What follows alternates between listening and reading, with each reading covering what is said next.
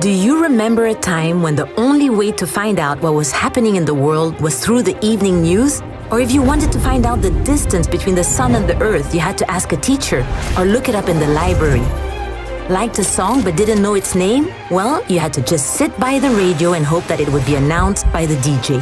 Today we carry the vastness of human knowledge in our pockets. Facts, perspectives, opinions, all accessible by the touch of a button. With so much information out there and so many resources to navigate them, it can be difficult to make sense of it. My name is Christina Moore-Levar. I'm a social entrepreneur, author, and human rights advocate. I'm also a marketing professional. Not long ago, I got thinking about how much the way we access and consume information has changed dramatically in recent years. So how has this access to information changed our collective psyche? And how has it impacted our basic human need to make sense of it all? And how can brands benefit and thrive from helping us along this complex journey? And so I set out to gather insights from experts in the field. Malcolm Gladwell is a world-renowned journalist, author, and public speaker. He's written for The New Yorker for more than 25 years and published 7 books, 5 of which have charted on the New York Times bestseller list. You know, through most of our history as human beings, problems were caused by a lack of information. They were puzzles. And you solve a puzzle by going and finding new data that resolves the problem on the table. In an information-scarce world, that's what decision-making looks like. It's puzzle solving. Well, we're no longer in an information-scarce world. We're now in the opposite. We're in a world where we're inundated with information. So we're no longer really dealing with puzzles.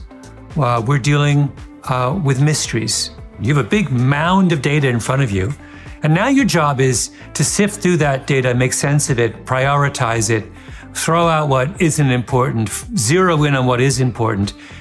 It's a task of understanding and a task of analysis. In the digital age, the problems that we're faced with are overwhelmingly mysteries. Sapna Chadha is Google's Vice President of Marketing for India, Southeast Asia, and South Asia. Sapna's experience as a business and marketing leader gives her a unique perspective on the ways consumer behavior is changing here and now. In 2020, the onset of the pandemic pushed millions of people in Southeast Asia and India to begin using digital in ways we hadn't before. Without a choice, we had to embrace this behavioral change. And the amazing thing is these new behaviors have now become habitual. People have made the most of this hybrid life, taking the best of physical and digital solutions where it's most convenient. They now use digital to do things that used to be strictly in-person activities, whether it's attending a yoga class, catching up with friends, or even streaming a wedding to loved ones across the world. People are even buying cars online now. What happened to test driving? The physical and digital worlds have become seamless extensions of one another. The modern consumer embraces this variety of choice. Consumers want offerings that feel personal to them, that meet their needs and mirror their values. But this plethora of choices is a double-edged sword. One of the things that human beings intuitively have difficulty doing is prioritizing information. So I say to you, what are you looking for in a car? And you say, well, I want something that's roomy, that gets good gas mileage, that looks good, that goes really fast, and is really convenient to service, right? That's a typical response a consumer might give. But in fact, that's not really what you want in a car.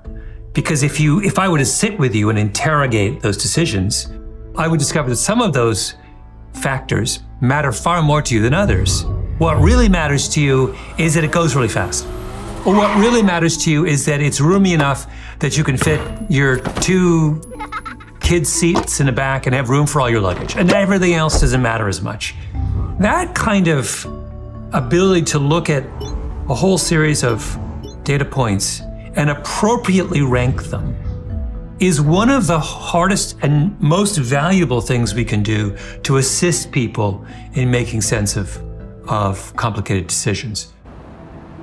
It makes sense that with large amounts of unstructured information, people become confused, even paralyzed in their decision-making. Hi, it's Christine. You have the information, right?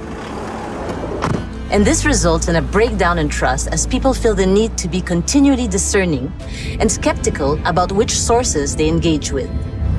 In fact, 87% of people say trustworthy information is more important now than before the start of the pandemic.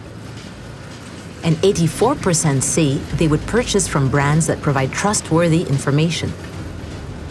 There is no denying it. Trust is a big issue in the modern digital world, and it's something we as humans struggle with on our own.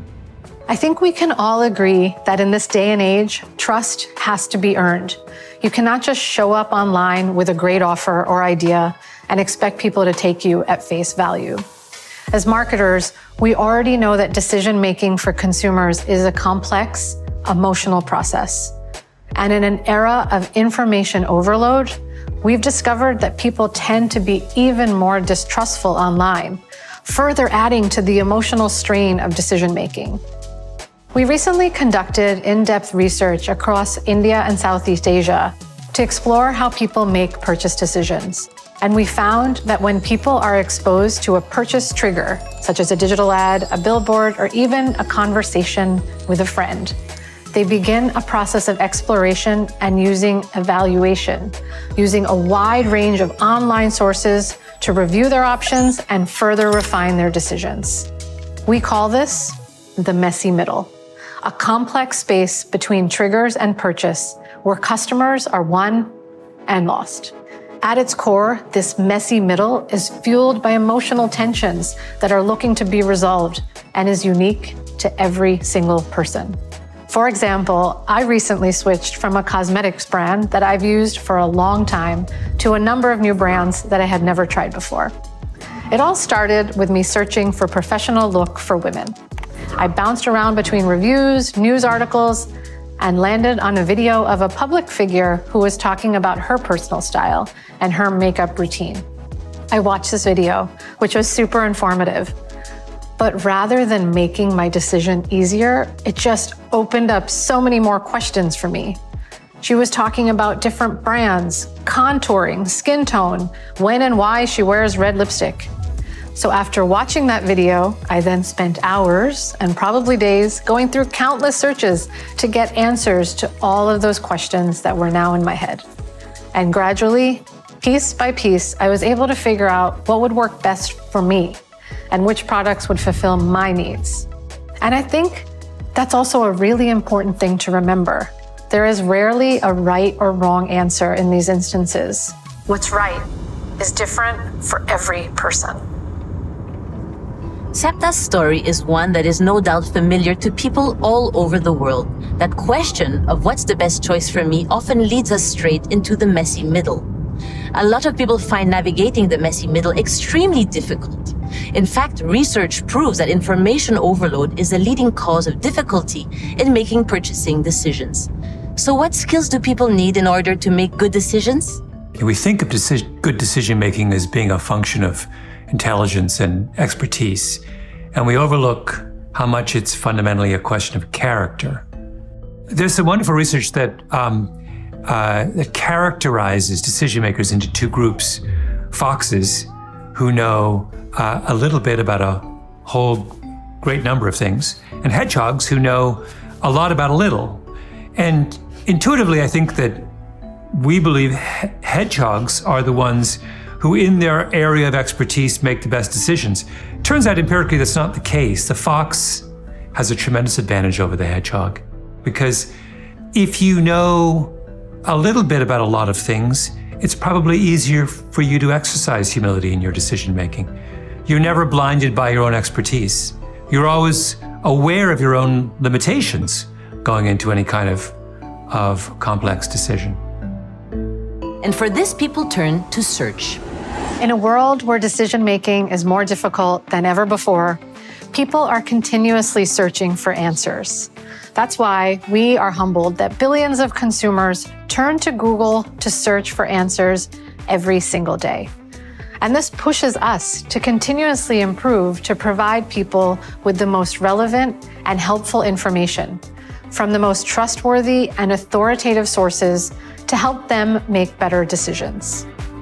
Throughout the messy middle, Google Search is the trusted place consumers keep coming back to.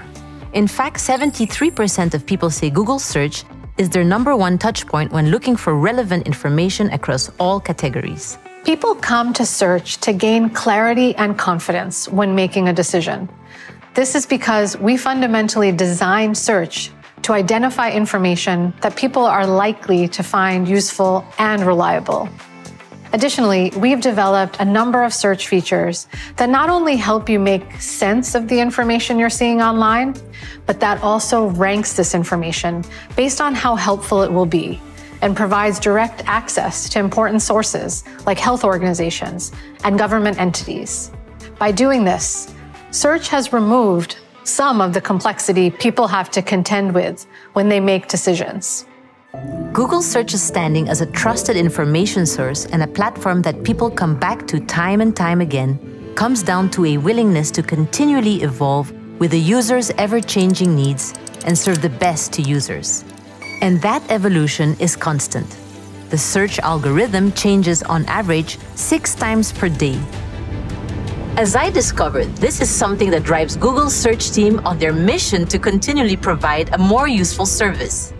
One of our latest innovations that is powering our search technology is the multitask unified model, or what we call MUM, which is an AI-powered tool that can simultaneously understand information across a wide range of formats, such as text, images, and video.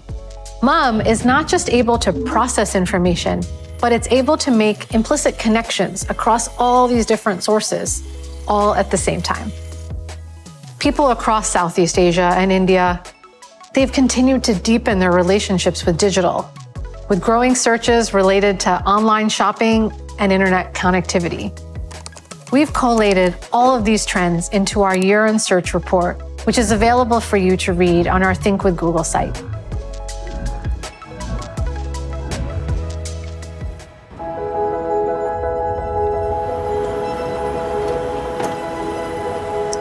It's clear that Google Search is now integral with people's decision-making processes, and this presents an incredible opportunity for brands.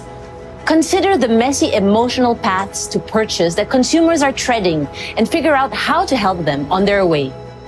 Today, people have more access to information than at any other time in history, and it's our job to make sure they're connecting with the highest quality, most authoritative, most relevant information for them, and that they're able to access the information that makes a difference in their lives. This is our core value, and we feel deeply responsible to our users to make this happen.